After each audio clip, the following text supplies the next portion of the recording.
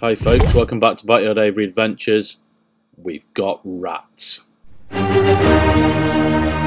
folks, bad news. It looks like we have a problem with a rat or rats.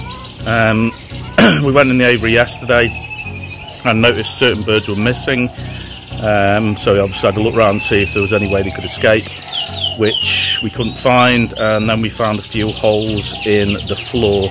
Goodness knows how the rats have got in, because it's walls on three sides, and the side that's open here is built into some decking.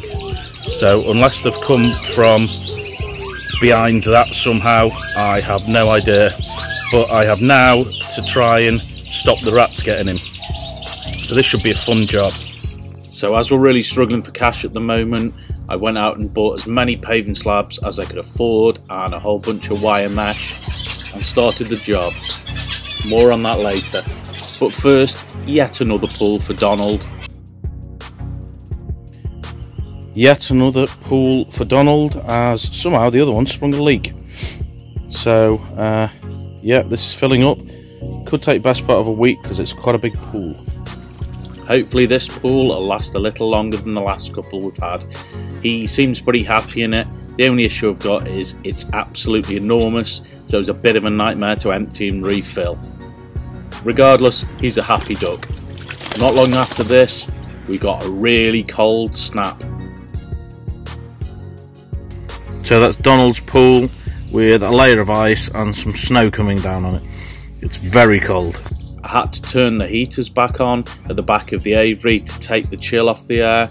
I had to break the ice on the drinking water and made sure everyone was stocked up with food.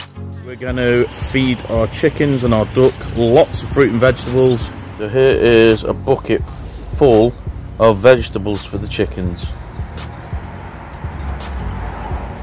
We sometimes volunteer for a local food bank, so often end up with almost sell-by-date salad and fruit, and obviously this makes our chickens very happy. So they love the vegetables and fruit, and it's really good for them, and I usually do this once or twice a week. But unfortunately we have to go back to the really big problem at hand, our rat issue. Since we discovered we had this rat issue, we found we've lost some of our favourite birds.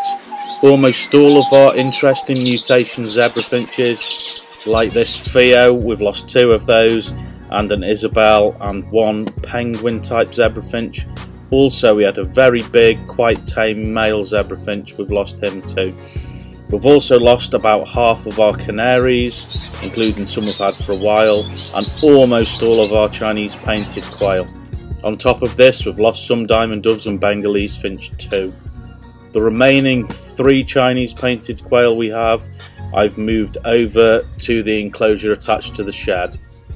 The rat prevention has consisted of me trying to cover as much of the floor as I can in ways that stop the rats from coming in and getting any more of our birds. So what I've done is I've dug up everything up in there, put paving slabs around the outside, lots of rocks, and underneath the rocks there is